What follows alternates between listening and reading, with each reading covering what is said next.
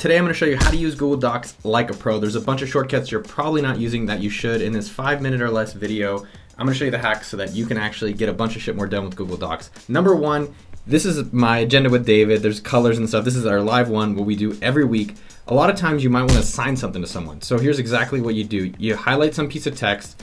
You're going to do Option Command M and you can comment on anything. What? Option Command M.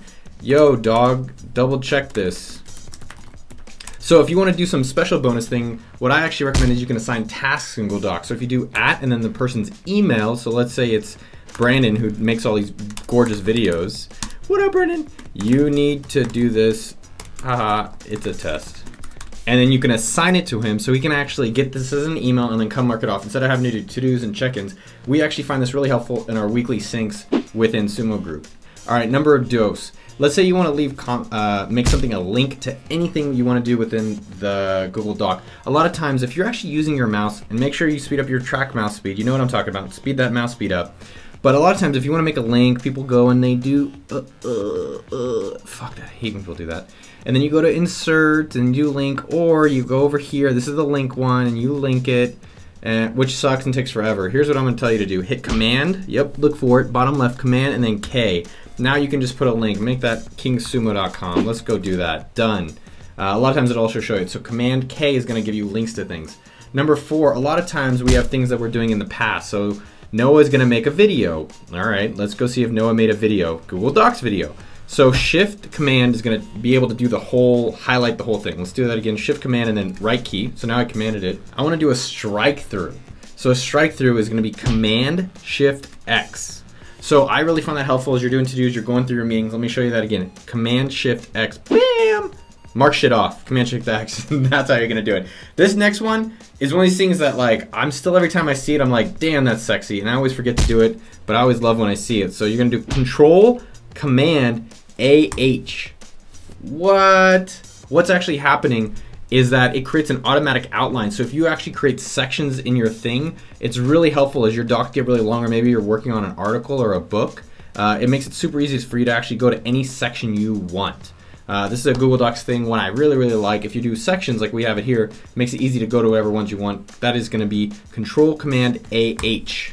Number 6, a lot of you guys recommended this. I asked you for comments. If you have other ones I'm missing, leave it below. Maybe in the next video, I'll do Google Docs or Google Spreadsheets or another video of a how-to, because I love making these for you, is the face clicking thing.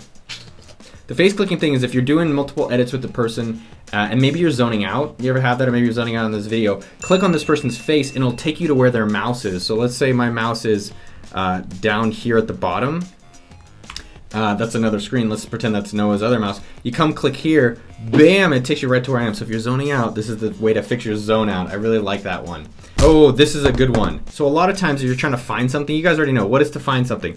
Apple F, right? Or Command F, whatever keyboard you're using. Then you could find something. So let's say you want to find the word Noah, right? There's 6 times. Then if you want to replace it, more options, then you have to replace all. This shit's, it took me a long time. So here's what I found that I really like.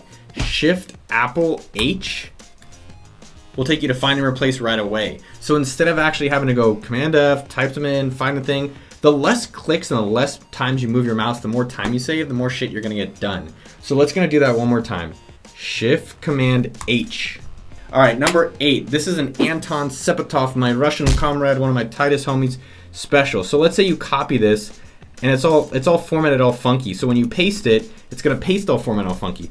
But let's say you don't want to do that. You're like, nah, bro, I don't want to do that. I'm not trying to paste all this funky shit. So what you do, and I use this all the time, thank you, Anton, you basically do Shift Command V and it'll paste it without formatting. So let's say you're copying something from Word or a website, it's got a bunch of colors, a bunch of weird ass formatting. What you're going to do, again, is Shift Command V and it pastes it without any formatting. You can also do that by right clicking and then you paste without formatting, which is Shift Command V.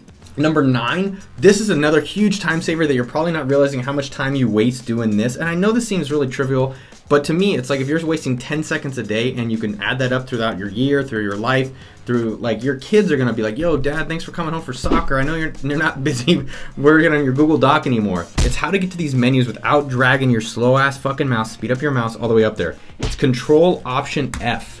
So it's basically, it'll bring you up here and instead of having to move your mouse, now you can easily go up there. right? So Control Option T is going to take you to Tools. Let's see what Control Option F does, right? That's going to take you to the F1. So most importantly, this saves you time from having to move your mouse up there, and then you can just do N, O, R, and so forth. I'll show you the last one that I recommend. It really helps when I'm doing collaboration on these Google Docs. It's gonna be here in the top right. It's in the editing, suggesting, or viewing. A lot of times I'll just write suggestions because let's say you're editing a doc. I'm a horrible writer. If you go to okdork.com, you'll see that it looks good, but it's because there's a lot of editing. Sometimes with editing though, you're just trying to make changes, right? And then the other person may not know what you're doing. So I like going into suggestion mode and being like, actually, can you change this? Sorry, I like this better. And then this is a good way that the person can actually understand where you're coming from instead of just in the editing mode when you're making automatic changes. If you want to see those changes over a long period of time, you can go to version history. I've actually used this a lot. So if you ever get a contract from someone, it's in Google Docs, you can actually see the original thing and what they've changed. So if you're ever trying to do that and make sure people don't see your original versions, you got to make a new copy. Do that in spreadsheets or do that in Google Docs. So this is actually really helpful to go back and see all the older versions that you have with your Google Docs. But anyways, the point is using suggesting and editing. So those are a bunch of my tips. I'd love for you to leave a comment. Let me know what Google Doc tip I missed out on that we should be doing, and what other tool you want to see me make a video about this. All right, kick some ass, guys. Love you.